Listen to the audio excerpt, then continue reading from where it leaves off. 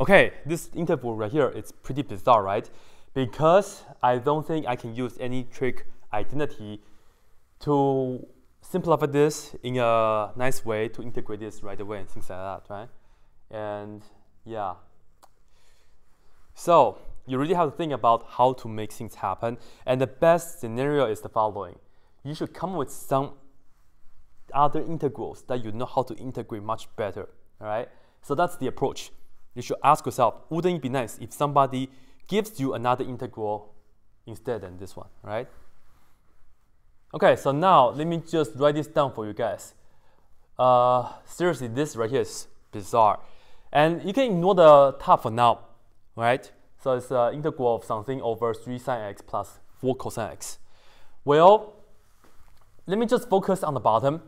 3 sine x plus 4 cosine x dx. If you have the right to put whatever you want on the top, how can you make this a really easy integral? Don't say 0, okay? Well, what if I put down 3 sine x plus 4 cosine x? This right here is pretty easy, isn't it? Because this is nothing but just 1 inside. This is the integral of 1 in the x world, so this is just x. So we can do that totally, huh? So that's good. As I said, I don't want to put down 0 because that defeats the whole purpose and things like that. So this is one of the integral that I know that I can have rather than that. And if you look at, I kind of have a small different, like a linear combination, this and that, because this is sine x, this is 3 sine x. I need to have like a plus 2 sine x or things like that, huh? But anyway, let's also look at another integral. Suppose I have something over 3 sine x plus 4 cosine x. What should I put on the top so that this integral is also pretty easy? Is it 1? I don't think so. And once again, of course, please don't say 0.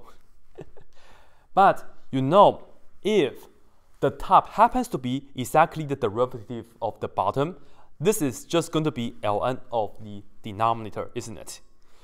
So if you look at this right here, the derivative of 3 sine x is 3 cosine x. So let me just put this down, plus 3 cosine x. And the derivative of 4 cosine x is negative 4 sine x. If I just put this on the top, this is just as easy. Because all in all, you can do a u substitution that u equal to this, and you end up with the integral of 1 over u, right, pretty much. And this is going to be ln. Technically, still take the absolute value of the denominator, 3 sine x plus 4 cosine x, right? And ignore the plus z because the main deal is this one, not these two, okay? So if you would like, you can differentiate this real quick and you get back to this. So we know we're on the right track. And now, how can we make the connection though? Well, I would like to just break this apart into a combination of this and that. Hopefully, it's just a constant multiple of this plus another constant multiple of that. And then I can have the answer right here to use. Okay, so that's the idea. And with that said, let me just put this down right here for you guys. This is what we want to achieve. I want to have the integral sine x plus 2 cosine x over 3 sine x plus 4 cosine x. And if you guys haven't noticed already, this is 1, 2, 3, 4. Okay, I'll make that happen. But anyway, I want to make this equal to some constant. I will just call that to be a times this integral instead. So I will just put down 3 sine x plus 4 cosine x over, I know this is kind of redundant, but you know, maybe this is going to help us out, so just be patient. Anyway, this is the first part, and then we will be adding this with another constant multiple of that integral. So that will be the integral of negative 4 sine x plus 3 cosine x over 3 sine x plus 4 cosine x dx. Okay? And what do we do? Well, let's just pay attention to the following. let's just make this, right? Make this happen. Of course, we're just integrating, and we just care about to find the a and b value, right? This is what we want. I just want to pay attention to the top. Ignore the integrations for now, okay? I want to have sine x plus 2 cosine x to be the following. For this one, I will have to do a times this, right? That's going to be 3a times sine x, and then a times that, which is plus 4a cosine x. And then I will add it with b times that, which is technically minus 4b sine x, and then b times that, which is plus 3b cosine x. And on the left-hand side, it's just 1 sine x plus 2 cosine x. But on the right-hand side, if you collect all these sine x terms, well, if this one has the sine x and also this one has the sine x, I can factor out the sine x and put it at the end, okay? So I will put down 3a minus 4b first, and then multiply by sine x. And then this is 4a cosine x plus 3b cosine x. Once again, I will factor out the cosine x, and I will just put down plus 4a plus 3b, and then multiply by cosine x. This is kind of similar to partial fraction, huh? In the clever way, I would say. And now you see, on the left-hand side, the coefficient, the number in front of the sine x is 1. So that means this guy, 3a minus 4b has to be 1. So that's the first condition. So let me just put this down. 3a minus 4b has to be 1. And secondly, this right here, we have a 2. And this right here is 4a plus 3b, right? So that means this guy has to be the same as 2. Let me just put this down. 4a plus 3b has to be 2.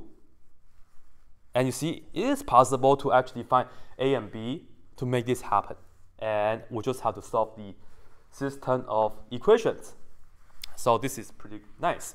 And let me just go ahead and multiply everything by 3 on the top and multiply everything by 4 on the bottom. So that way I will have negative 12b and then positive 12b, and then we'll just do this real quick, okay? So this is 9a minus 12b equals to 3, and then 16a plus 12b equals to 8. And you can just combine these two equations by adding them up. You get 25a equals to 11. So of course, a is equal to 11 over 25, right? And if a is equal to 11 over 25, oh my god, you have to do more fractions. Plug into the first equation maybe. So you will get, let me just write this down. 3 times 11 over 25 minus 4b is equal to 1. This is 33 over 25 minus 4b is equal to 1, which is the same as saying 25 over 25. And this is negative 4b equal to minus this on both sides, so you get negative 8, right? Negative 8 over 25, and we can multiply both sides by negative 1 over 4. Multiply both sides by negative 1 over 4. And this and now cancel, we get b equal to, reduce the little fraction, it's 2 and a positive, so positive 2 over 25, right? So you can see that a is 11 over 25. I will just now put down 11 over 25.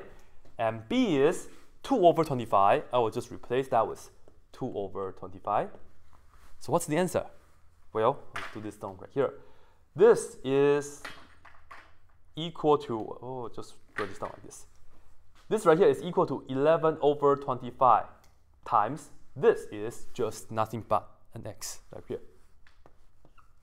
And this right here is just 2 over 25 times ln of the denominator. So I'll just write down ln of the denominator and of course attach the absolute value. So 3 sine x plus 4 cosine x, close that. So that is equal to this, it's equal to that plus this. And at the end, of course, you add the plus c. And here, we are done. Okay, this is wouldn't it be nice if you have this and that situation, and how to make things happen to work for you, just like that. Hopefully you guys like this video, and if you are a calculus 2 teacher, just like I am, you can assign this question to your student maybe. Anyway, that's it.